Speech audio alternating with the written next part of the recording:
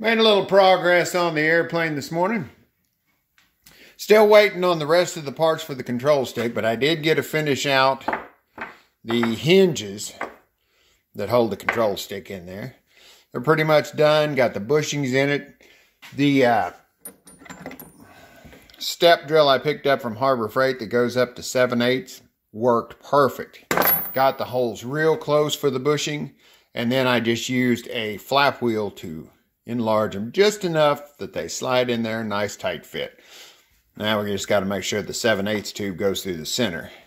Next up, I think I'm going to trace out the pattern for the fuel tank and get that cut out of the metal, because I've got the 4 patterns for the tank all traced out off the plans, because the plans were full size, so just made a copy of them. I think what I'll do now is just do a rough, I'll just mark this to where I can cut out 4 rough chunks of aluminum with the nibbler, and then I'll take it and trace it accurately and then head to the bandsaw. Cut these 4 pieces out.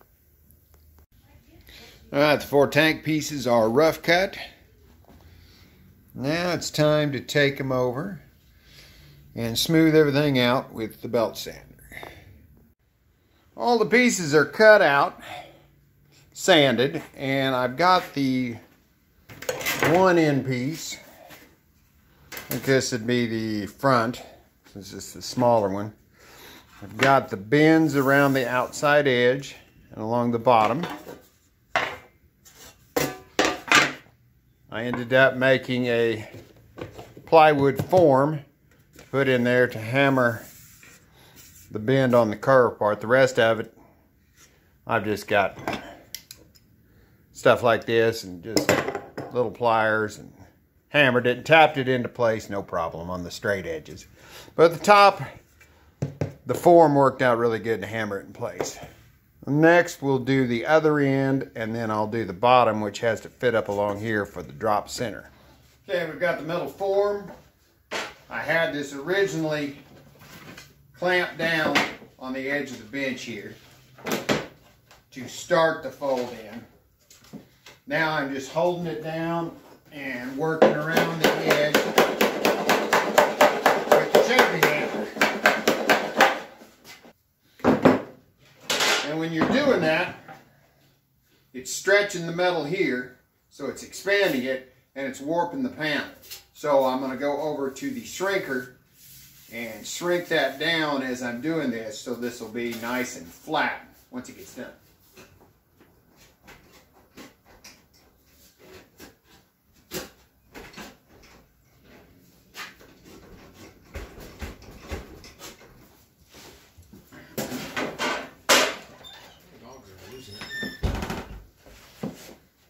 I've lost it. Always.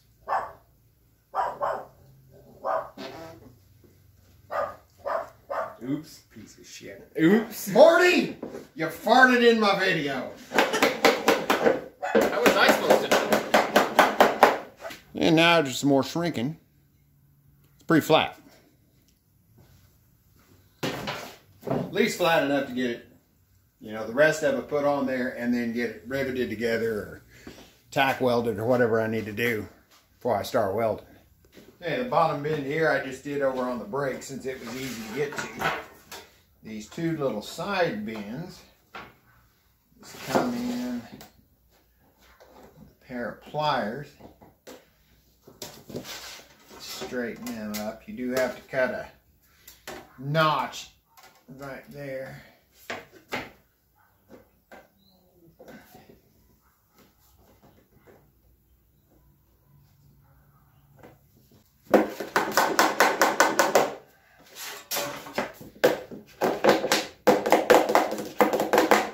This piece has to fit in the drop center.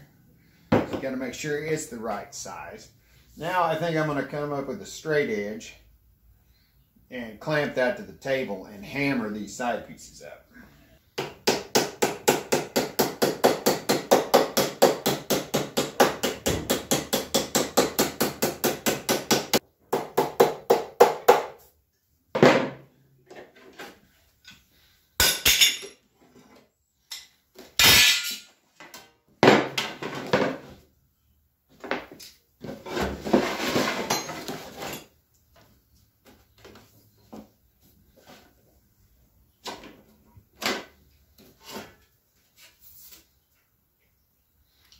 pretty much ready.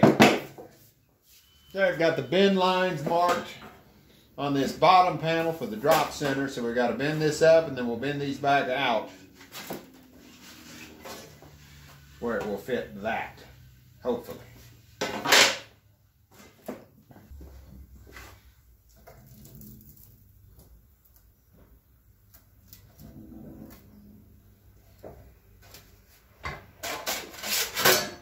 Okay, now we're making the bend on the other side to flatten out the bottom. And the way that bend is, you can't stick it in like the brake.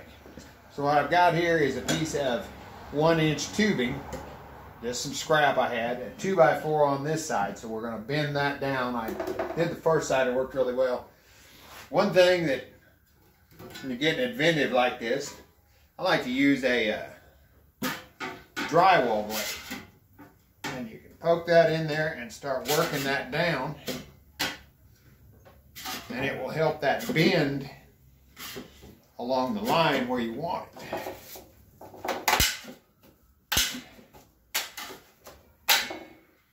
Once you get it that far along,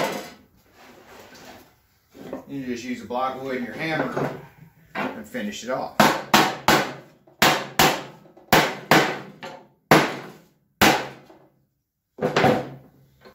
And now you've got the drop center for the tank. Now we need to fold these edges up 1/4 inch in like we flanged everything else, and that'll be easy because we can mark it and do it on the big brake. Okay, the side flaps are on. Okay, I got the edges bent up, and now it slides together like so. And we can rivet this in a few places, and then all of the seams will be TIG welded. The smaller front piece goes here just like this one, and then that piece folds around the top. On the top piece, we've got a filler neck and cap that goes in there. Cut a hole and weld it in place, and then we have a threaded bung to put on the bottom for the fuel outlet. And here we have both the front and the back pieces test fit together. Everything looking real good. Couple of little taps here and there. Once you start putting a few rivets in to hold in place, it'll line up just beautiful. Let's see what it looks like setting in the plane. Looks like it ought to work nicely. Well, I'm going to stop here for today, at least for this video, because that's about all the time I've got. Next up will should be doing final fitting and putting a few rivets in, getting it to where I can weld it.